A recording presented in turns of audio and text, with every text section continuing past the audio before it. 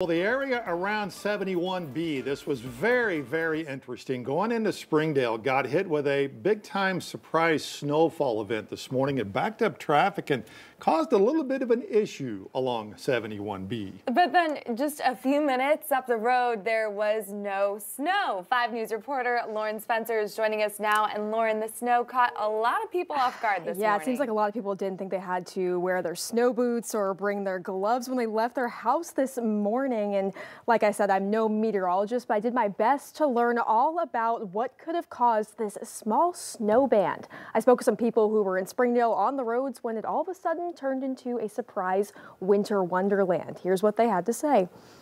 A little bit of a different day. Not quite what I expected when I woke up. It was a cold day, but not necessarily a snow day. Everyone thought that was for later in the week. I started seeing all the snow and I'm like, what's going on? Irvin Camacho was on his way back from the gym when he turned onto 71B and was hit with a blizzard and a traffic backup. I started seeing like trucks get stuck in the snow.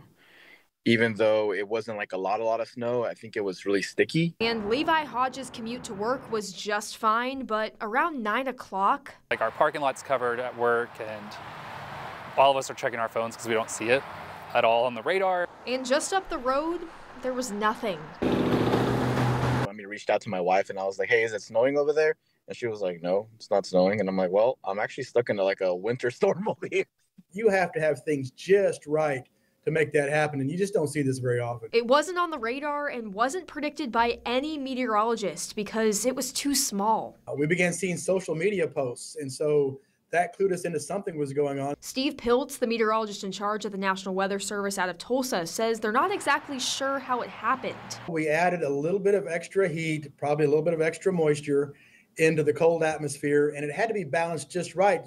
Local terrain may have played an effect. Sometimes we see it come off of bodies of water, and sometimes we see it off like power plants. Tuesday's mini snowstorm being a true testament of you really can't control the weather. I've always told like, oh, we're in Arkansas, anything can happen. And I guess that was definitely true today. And take a look at this. The Springdale Fire Department posted this photo in the snow this morning of a car wedged underneath a semi, adding that the roads were dangerous. Lauren Spencer, 5 News.